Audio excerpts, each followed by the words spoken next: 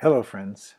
Always an honor for me um, to take some time to share with you some of what is moving in my consciousness. And one of the big challenges, the basic challenge for me, is that I tend to see and sense and live in a space of a very big picture, a deep ground from which I then understand how much is emerging in our world, or how different layers of what we live inside of as our experience as human beings, how those layers influence and affect each other. And then it's always a challenge for me to know where to start, because my mind is looking at the big picture. So today, really what I want to talk to you about, and I think it's important in the kind of unprecedented change that we're seeing in our world, is about the stories that we live inside of all the time. So when we take a more close-up picture, a more narrow picture, we see the election cycle coming in the US and the arguments of the partisan politics that is here and in many other countries. We are beginning to be unable to trust any form of information that comes to us, or at least we're being told we can't trust it, the whole concept of fake news. We just watched the assassination of a journalist. There are almost genocidal wars going on. There are alliances between the United States and other countries that don't serve human rights but have economic power. We listen to the talk of politicians, all of that. And we wonder what to do, and we wonder, it is a kind of insanity, and it's hard to watch. It's hard to take in and hold with the larger picture. So one thing I would like to start with today is to just get us to understand how deeply embedded in stories we are, and have always been. For example, we have the story of our own individuality. We believe that we are somehow separate selves, yet even the use of language is inherited, and the evolution of a language is inherited, passed down to us. So we live inside of a story about being separate when we're truly not.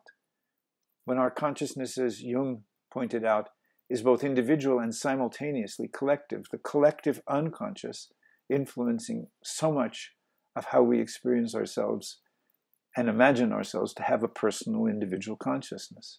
So the story of individuality isn't really true. And that's just one. And then we start to get into the stories that we as individuals are embedded in, such as where we were born, our story of our origin, so that becomes nationality, and then the arguments about the nature of history within our nation states. If we have an indigenous people's history of what happens in their world, it's so different than the story that the people who are in the dominant cultural, social order tell about the story. So we are embedded in that kind of story. We're embedded in the story of our family of origin, the history of our grandparents and great-grandparents and great-great-parents. We're embedded in the stories that we are raised with about our religion, and the stories the religion uses to identify itself. And most of us simply accept these identities. We accept the notion of I'm individual and separate. We accept the notion I'm American or French or Russian or Chinese. We accept the identity of being a survivor, of being a victim, of being in power. The whole story that rationalizes power. Imagine calling someone the crown prince in Saudi Arabia. Think of the stories and the history. Someone becomes the crown prince in Saudi Arabia because 100 years ago, European countries decided to give power to one small tribe, which then discovered it was sitting on top of oil. And through no creativity of its own, ends up fabulously wealthy. And this is going on all the time.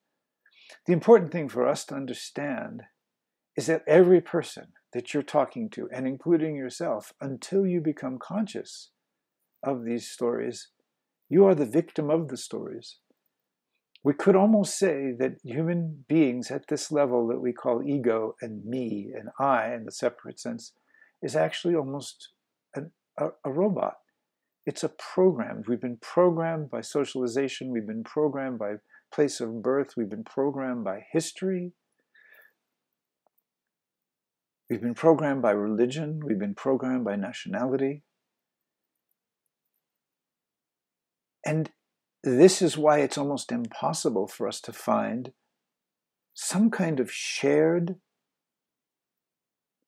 values. They're there deep in our religions, but then the religions co-opt identity. But at the root of all the religions, I believe, is a deep understanding that the fundamental ground of existence and of this universe is love, and that the love of each other becomes maybe the fundamental and primary activity of human beings, the only one anywhere in this world that will actually give us a chance to unify. But none of that can happen when the love that we understand is the love that we have for those that we identify with, or those layers of identity and story that we're inside of. So we have to be able to gradually disconnect ourselves, see these stories, recognize that they have a function. I function as an American. I'm going to vote in the election cycle that's coming up. I know that my vote is not all that significant, and that is going to be the topic of a different video that I'd like to make about the problem with government. But the point is, I am an American citizen. I get to vote. You're a French citizen. You get to vote. If you're a Russian citizen, you get to vote, but it's meaningless. Because there we have a different story that's being told and inculcated. None of us are going to be able to really find a way to make a sane life on this planet until we truly take the time to look at the stories that we live inside of, the national stories, the national identities, the religious stories and religious identities, the place of location, where we're born, and the local tribal identities, the family of origin identities, and on, coming down to the most fundamental and illusory of all identities, that I'm a separate individual, that I'm a separate self.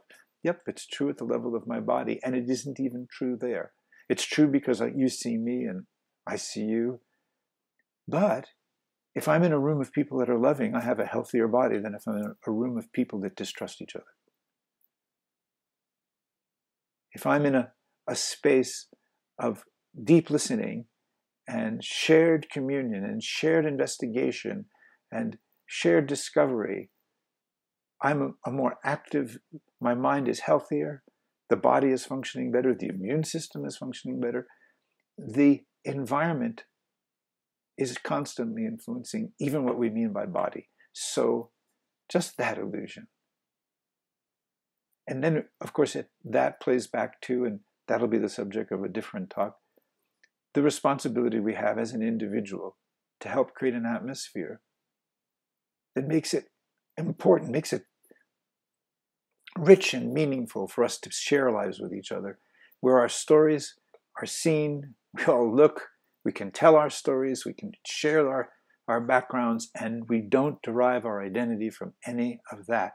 We derive our identity from the quality of attention and listening and communication and appreciation we have of the wonderful diversity. So take some time to begin to realize that you are far more than your stories, and that the deepest story is no story at all.